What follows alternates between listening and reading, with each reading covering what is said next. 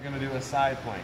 Side plank, I want the forearm completely flat. If you need to adjust the angle a little bit for your shoulder, that's fine. A couple options.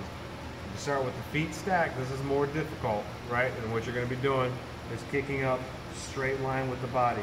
I want people to think about squeezing your glutes because I don't want the hip hanging back behind your body. I want you in a straight line, so squeeze your glutes forward. This ideally is what you're trying to get to. If you need to make it a little bit easier, you're going to start with the feet straight, bend that bottom leg so you're just on the knee. That's going to cut down how difficult it is. You're here, but you're still hips forward. I don't want you, again, with the hips back, right? Hips forward, and you're trying to hold this. This is a more difficult plank, so do what you can here. Try to hold it as long as you can. You're going to go for time on this as long as you can.